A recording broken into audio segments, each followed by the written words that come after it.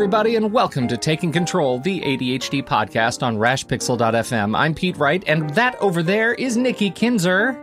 Hello, everyone. Hello, Pete Wright. Hello, Nikki Kinzer. Happy day. Happy day. It is today. It is a very happy day. I'm very excited with this. We've got part 3 of the organizing steps today in our little organizing series. And this is a big one because this is actually called organizing. It's the organizing step. This is the actual organizing step of the organizing steps. And so for those who have been watching along thinking, hey, when do we actually start the organizing stuff? Well, this is your week. This is very exciting time. Before we get started, head over to Take Control ADHD. You can get to know us a little bit better. You can listen to the show right there on the website or subscribe to our mailing list, and we'll send you an email each time a new episode is released. And of course, you can connect with us on Twitter or Facebook at Take Control ADHD. Okay, so we've got an opening question. Well, before that, though, I have an announcement. We do. This is an important one. Yes. So 2019 ADHD Women's Palooza is back. Oh, yes. Linda. Yay. Linda yes. Roggli. Yes. Fantastic. Yes. And it is happening between February 25th and March 2nd. So you can actually register and be part of that now. And we will put the link in the show notes.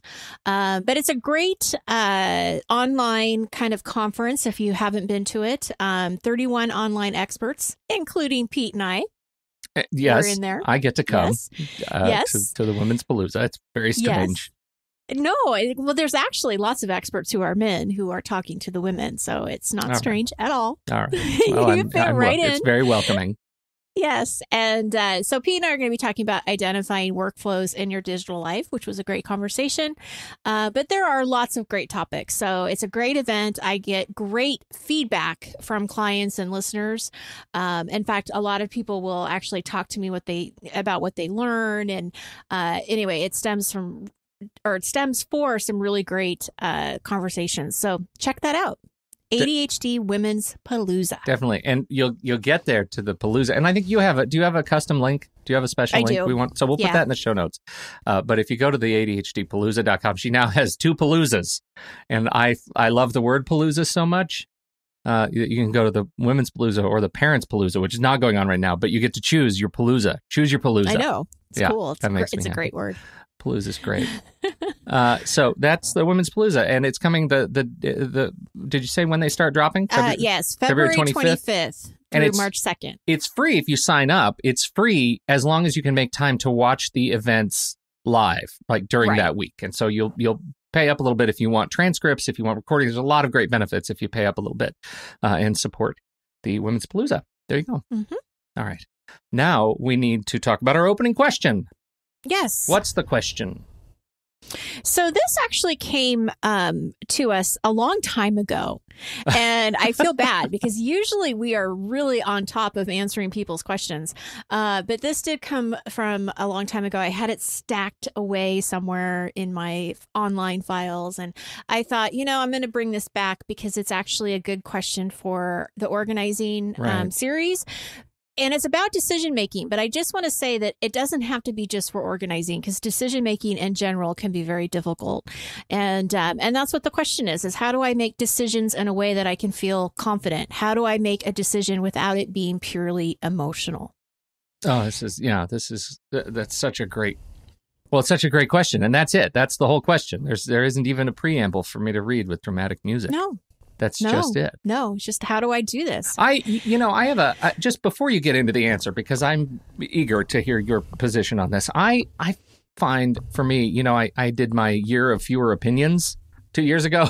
That was a year of fewer opinions. Well, I started feeling mired by how emotional I was getting about a lot of things, how emotional inside, and I was plagued by this question of, not even a question, this position where every question that came up was, well, I need to have a well-reasoned, well-thought-out opinion, and I would stop, and my brain would just stop and focus on this opinion, whether it's politics on Talk News or whether it's, what am I going to eat for dinner tonight, and I would feel incredibly deeply about this, and I had to ask, why on earth do I feel more strongly about this thing, XYZ, than anyone else, right? I was getting myself so mired up in every choice that I had to make in the world that I had to actually have a constant sort of meditative approach to the world where I stopped every day and said, fewer opinions. I am going to practice feeling less strongly about this because it was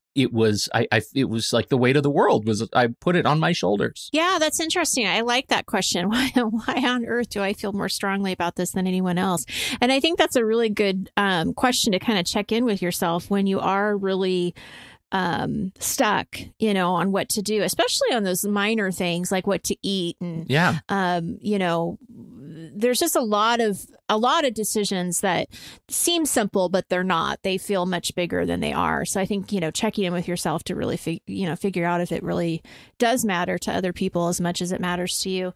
And of course, like with anything, it depends on what you're making a decision on. I think that obviously the bigger decisions, are you going to take a new job? Are you going to move? Those things are going to take time. Right. You're going to have to process them.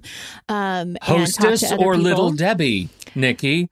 Hostess or Little Debbie? Yeah. Right? Well, obviously people aren't loving Little Debbie. Yeah. Well, that's the truth. Sorry, Debbie. Because of that.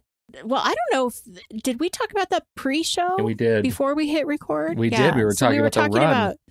We were talking about the snow and the grocery aisles, and there was this picture on Facebook that had this grocery aisle that was completely empty, except for this one little far corner of the picture that was all Little Debbie Hostess cakes.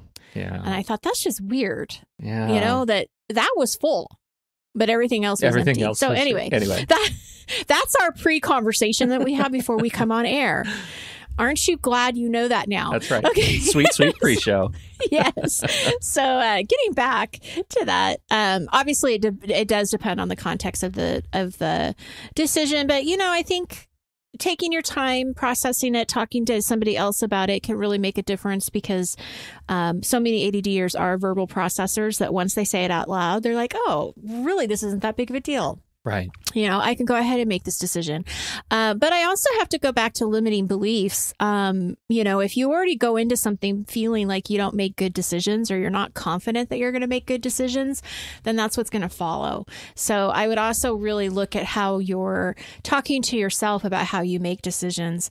And, confidence is something that you gain, right, from experience. And by making more decisions, you're going to feel more confident. Mm-hmm. And practice. And, I think that, like you said, it can just take a step back. And is this really as important as I'm spending the time and energy on it? That's right. And, I think that's the idea of just stopping and using the words and saying, like, giving it sound, right. Use it, putting your mouth and your voice and letting your voice actually hit your own ears. There's something about that that makes it sound either more or less rational, right? And that'll tell you a lot, right? Flipping a coin and calling heads or tails, how you feel about the result of that can tell you a lot about the decision that you have to make about, your sense of it.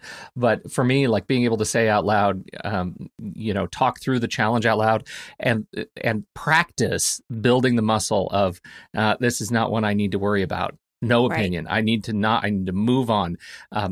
To be able to do that without any of the sort of meta judgment it takes a lot of work. It takes like daily, minute by minute, hour by hour practice to get good at that. It's okay to feel like that's a hurdle because that's a hurdle. Yeah, it is. So. Absolutely.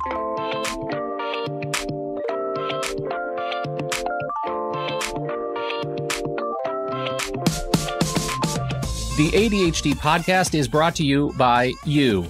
The reason we can do this show each week, year after year, since 2010. You got 2010. I was a child in 2010. And it's all thanks to the support of you, our listeners, and your support at patreon.com/theADHD podcast. Your direct support pays for hosting the show and equipment, but it helps also to put food on our tables and pay the bills. If this show has ever touched you, we encourage you to give us a shot over at patreon.com/the ADHD podcast. And I do want to shout out, like, we're about to hit our first tier of support. And what that means to you is that we're going to start doing transcripts. As soon as we hit that first tier of monthly support on our Patreon page, you'll see we're going to start doing full transcripts for each episode, which I know is something that, you know, it's hard to do. It's hard to do right. There are machine translation services that just don't cut the mustard for ADA, accessibility issues. And so we want to do real, solid human transcriptions, and there's a cost associated with that. And so to upgrade the show in that way, we're counting on you to help us out. If it's important to you to have transcripts, if it's important to you to be able to go back and review transcripts after you've heard the show, if it's important to you to help support the hearing impaired community who also lives with ADHD, and you want to support transcripts for them, this is a great way to pay it forward. Thank you, everybody, for your support. Again, patreon.com/the ADHD podcast. The Organizing Series, Nikki Kinzer. This is week 3 of the Organizing Podcast series. Make sure that you listen to these episodes in order. You are catching 3. That means there are 2 more episodes that you need to go back and listen to get yourself up to speed before you actually listen to this one. Nikki Kinzer, Where would you like to start? The definition. What is organizing? What exactly is organizing? Who even knows anymore? Who knows? Yes. All right. Well, I have a very simple definition, just like I have the definition of what it means to be organized, right? Organizing, this step is that this is where you decide where your things are going to go and how they're going to be placed. So after you've done your planning, after you've done your sorting and your purging, you're left with all of this stuff. Well, hopefully you're left with less stuff, but the stuff that brings you joy and the stuff that you love. And now you have to put it back and decide how that's going to work in your home. So clutter in general, if you just look around and you see the clutter that is around you, a lot of times it's building up because you just haven't decided where it goes yet. Yeah. Or where you did decide it was going to go is not convenient. Yeah. So it kind of just stacks up. But like a lot of new items will become clutter, right? Because you'll bring new stuff in and it just sort of lands wherever it wants to land. So we definitely want to pay attention to this type of clutter, because this is when you do want to do step 3 and decide where things are going to go. And going into next week, when we talk about maintenance will become much easier if you know that everything has a place, right? You know where to put things back. Right. And we've talked about this before, where each space has to have a purpose. And, we want to review that purpose and look at our spaces and decide, what do I want here? What items are important to me? Those, and we're going to talk about some strategies here in just a second. But that's really what organizing is assigning those homes. I think this is such a wonderful part of the process too, because I personally get a deep sense of joy in assigning purpose to an empty, like a space, to a purged space, right? There's a shelf, there's nothing on the shelf, and I am revisiting what I use that space for, what I use the space on the walls for, what I use the space for my furniture. Like I get such a sense of just sort of openness and joy from saying, this is now going to serve this new purpose for me. And I live for that stuff. Yeah. Well, it makes it easier to live in your home. Truly. When you have that space. Absolutely.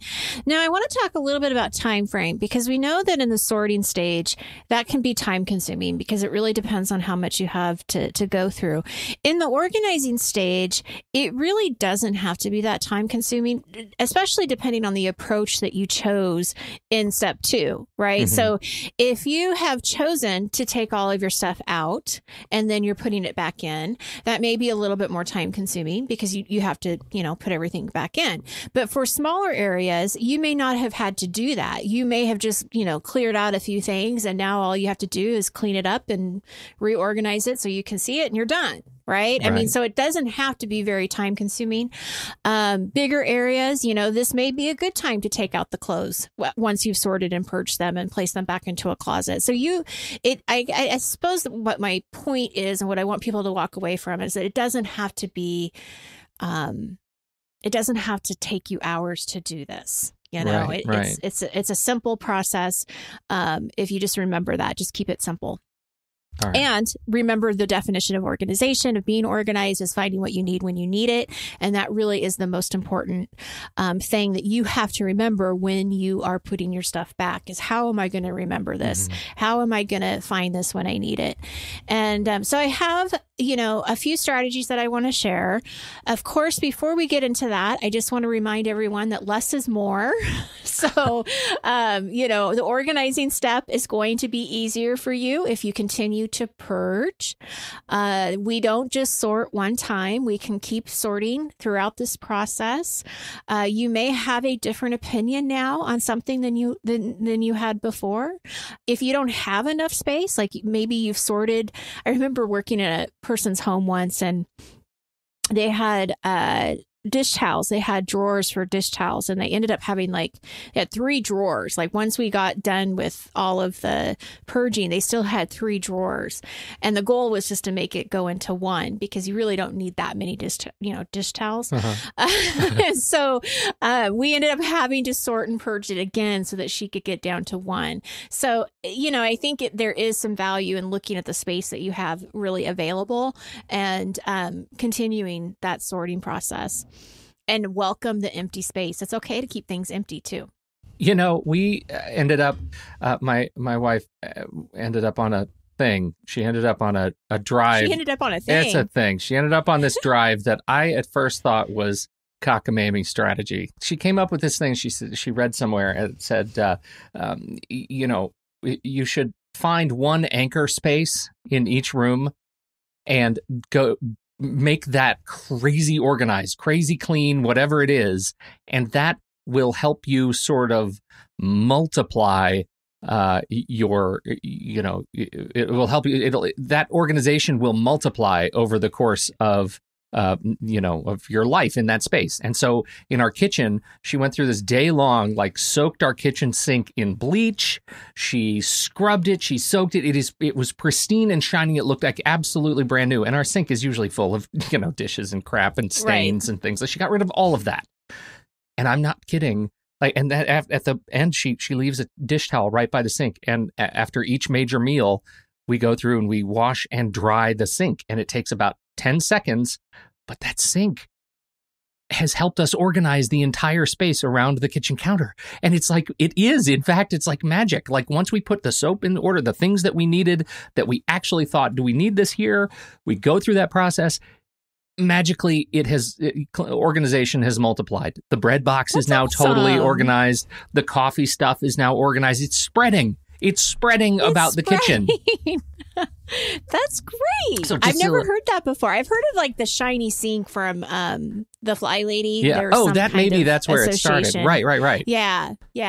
But that is a great story. I'm telling you, it is amazing. Once you have that sink, everything else looks crappy. It looks disorganized and messy. And I feel like, this is a thing we're going to change. So it was a great strategy for us, and maybe it'll help others as you start looking at your most important spaces. All right. So where do you want to go from here? Well, I'm going to just talk about a few simple tips, things that people have probably heard before, but I think it's always worth repeating, especially if you're working on getting your space organized now. This is a great time to review these things. We want to place items where we use them. I know that sounds, well, duh, why would we not want to do that? Right. But this is actually a good criteria of when you are organizing a space and you're putting stuff back. Think about the top 10 items that you use in that space and put those things back first, because this is the stuff you're using on a daily basis. This is going to be the stuff that needs to have the prime real estate in your cupboards and drawers, because they're front and center. So you want them to be easy and convenient. So if you think about a kitchen, if you have the same pots and pans that you use every day, make sure that those are easy to get to. Make sure you can pull them out. Make sure you can put them back, so it's not such a pain. And so that's just a kind of nice rule of thumb, is what are the 10 items that I use in the space and where do I need to find them? And that's really good. I actually found this tip from, I think her name's Julie Morgan. I don't know Julie Morgan. I think that's, I would have to look, but she was sort of a big professional organizer guru, like, I don't know, 10, 15 years ago. And anyway, she has a organizing book for teens. And this was one of her ideas for teenagers, is what are the 10 top items that you want in your room? And I think you can really expand that to anything. So what is your take on leaving things out that you do use with great regularity? And I'm thinking, again, we were talking about the kitchen. I'm thinking about the kitchen, like leaving your top 1 or 2 pans clean on the stove, because those are the ones you always use. Do you always put your pans away? Do you organize at that level, or do you tidy at that level? Do you consider those things clutter? I think it's a great question, and I think it's an individual question. If you don't care that the pans are up on top, then keep the pans up on top. I mean, I think that it's whatever your toleration is and what you're okay with. There is no right or wrong. I personally would probably put the pans away, but I have a really easy way to do that. Mm-hmm. So it doesn't take any more than just a second to do that. However, the toaster stays up on the counter. Yeah. Our mixer stays up on the counter because it's such a big, appliance. And so I think it really just depends. But yeah, if you're okay with it, then yeah, absolutely. Keep it up there. Those are easy ones for us because we don't have the most convenient width and size of cabinets. Right. They just don't always work that well. But what we do, we leave out the appliances. The blender stays out because we use it all the time. So ours. The coffee maker, obviously, I use the heck out of that. We put away the food saver. We have a food saver, vacuum sucker thing, but we do have an easy way to put that away. So we put that one away. So yeah, I get that. I think the pots and pans, I get into this with my father-in-law because he shows up at our house and he's always trying to put the pots and pans away because he's a meticulous, cleaner. I don't want to say he's a germaphobe, but man, he's Brillo padding our stove, and we tend to spray and wipe our stove. We clean it. We're not right savages, but we do clean, and he cleans in a different fashion. Right. And so we always kind of run into that. So I wonder, is that a clutter thing? I think that's your good. Home. It's my home. It is. It's your home. Stay in your lane, Dad. And it goes back to the whole reason why I named my online course what I named it. It's organizing your space your way. Yeah. You do things the way that are going to be that are going to work for you, and it may not look like somebody else's, and that's okay. Right. Totally fine. And so going back to kind of placing items where we use them. So obviously we want the most important things easy, but then those less used items like the food saver, and my husband really wanted an ice cream maker for Christmas, but I'll tell you, it's really good ice cream when he makes it. It's awesome. But that's not staying on our, on our are you making ice cream daily? No. So we have a spot for that in our hall closet that it goes into. So, I think it's just really being methodical about what you use and making those easy to get to. And the second tip I have is to utilize your space. So especially for small homes, small apartments, small kitchens, whatever it is, Look at your walls. That's the biggest, really the biggest first place I would look at, because you have space there. Think of shelves, right? If you have an empty wall, you can put shelves there, which all of a sudden expands, how much space you have to put stuff. Now, this doesn't mean that you should keep everything, Right. Keep what brings you joy, right? But it does definitely expand what you're able to organize and hold.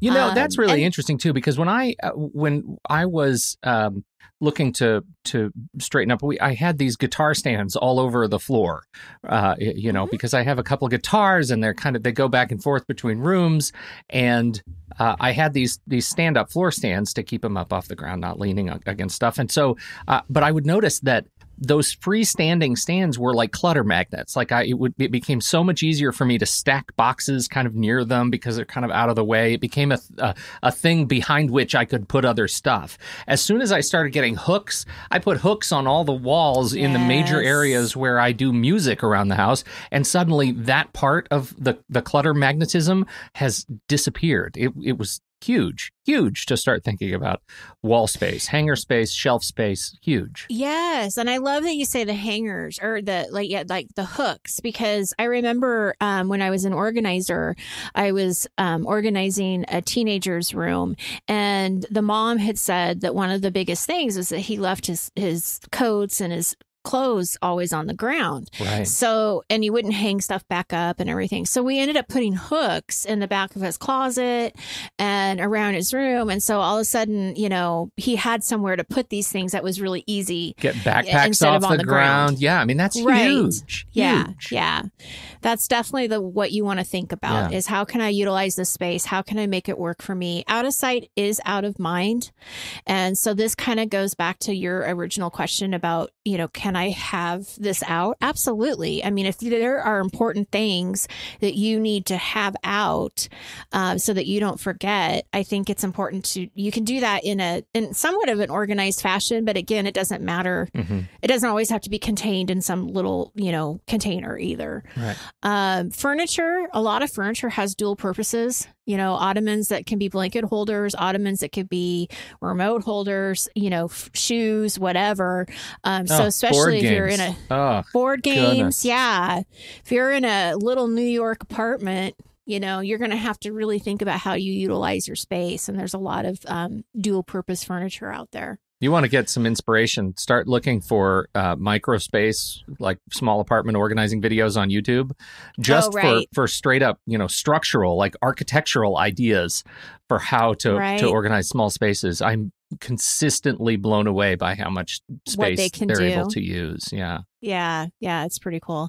The other tip I would have is to get your family involved. So if you live with other people in your home, ask their input, ask their questions, or ask them questions. What makes sense to them? What is easy for them to remember? If you have children, you can teach them how to organize. As young as 2 years old, these kids can, put toys in a bin. They can put toys in a basket. It's, I think it's something that it doesn't have to be perfect. We're not always looking for a clean house. It's just teaching them how to put things away. And I think it's also being clear of what the expectations are of the space. So if you're going in as a family and saying, okay, we got to keep our house clean and somewhat organized. I mean, we live here. So again, we're not looking for perfection, but what do we need to do? Do we need to do a daily cleanup? Do we do a weekly cleanup? Who's going to be responsible for what? Who's going to take the garbage out? Whatever. But the more invested your family and your roommates are in the process, the greater buy-in you're going to have from everybody. There is no magic rule that's going to say, if you do this, your house will stay organized forever. Unfortunately, I don't have that power. But it does definitely help if you get your family and the people you live with involved. We started a Saturday room check for all of us where we each check each other's rooms. And so Saturday morning, you've got to make sure your bed is made. You've got to make sure everything is picked up off the floor, and that, if your laptop is out, that it's kind of plugged in on your desk, that it's kind of there, but that generally the room is in order, and you have to dust one piece of furniture. So we got each of our kids a dusting rag, and it's in their room, and they just have to, whether it's the headboard on their bed or their bedside table or something, gets dusted every Saturday morning. And that has been really fun. And they are equally energized about checking our room off as we are about checking theirs. It's a fun way to do the business of keeping these precious spaces straight. Right. That's a great idea. Okay, so the last thing I want to talk about is organizing products. We talked about this in one of the shows. I can't remember if it was the first one or the second week, but how they can become clutter magnets very quickly. You go and buy all these organizing products thinking that they are going to be the ones that are going to get you organized, and then they end up with just a bunch of stuff. So I definitely recommend that we don't purchase anything unless you know for sure that you really do need the product. Invest in a label maker. We talked about that too in one of the weeks, just to keep track of what goes into that product. It's just one more step to kind of ensure that it doesn't become a clutter magnet. I'm a big color coder. I mean, I can tell you it is so much easier to go into my attic and see the green bins and know that that's for Christmas and the orange ones are for fall. I mean, it just makes it so much easier. So color coding can be a great thing. Also measure your space. So if you are looking for a particular container or bin to go somewhere, definitely measure it. And again, out of sight is out of mind. So some of the best products that you can get would be clear ones, and you also have it labeled. So you have it labeled and you can see what's inside is definitely the way to go. That is, for me, a huge ADHD trick, right? The labels and colors together, especially the attic. That scene in National Lampoon's Christmas Vacation where Clark goes up to the attic and ends up watching old movies and finding presents, like Mother's Day presents from 30 years ago. That's totally me in the attic. And if I go up there and I look at this assortment of bins, and they're not clear, right? Because we also have, assorted colored bins. They're not quite as attentive to seasonal colors as yours are, which is aspirational thinking right there. I need to make a move on that. But if I go up there and I don't see the labels clearly, I'll start looking through everything. And then the ADHD takes over because I haven't been up in this space. There's an exhilarating dopamine push that hits me. And I'm thinking, well, as long as I'm here, I'll just clean out a few of these little things. So my intentions are pure, but I am off purpose, and that can be just a disaster. So, colors, labels in particular, that's huge for the ADHD trip. Absolutely. So that's what I have about step 3 with organizing your space. Next week, we're going to talk about maintaining the space. What's the last organizing product you bought? Do you remember? Oh, that is such a good question. It's been a long time since I've bought one. I think that's kind of the point of the question. Like I feel like, we sometimes sounds like we take kind of a hard line against organizing products, but that's like, how many organizing products do you really need in your life? That's a good, tricky question because I really can't remember the last time I went and bought an organizing bin. I'm just going to say that should set the bar pretty high if the organizing ADHD coach does not support I'm not the going out and organizing buying products. any of that. Thing. Yeah, I don't remember mine either. I think the last time I made a massive organizing products purchase was when we redid all our hangers. Oh, which makes sense. That was such a fantastic change. That's probably the last thing I've done was the hangers, the velvet hangers when I switched to that for the kids because they were they outgrew the little child hangers. And I think that's probably the last time I did too. Huge. All right. Yeah. So makes a big difference. Next time is maintaining, and I can't wait. That's always fun. And that'll wrap up our big series. No, it won't. We'll have maybe one, maybe 2 more in our series. You never know. That's right. You never know. You got to keep listening. Dun, dun, dun. Thank you, everybody, for downloading and listening to this show. We sure appreciate your time and your attention. On behalf of Nikki Kinzer, I'm Pete Wright, and we'll catch you next time right here on Taking Control, the ADHD podcast.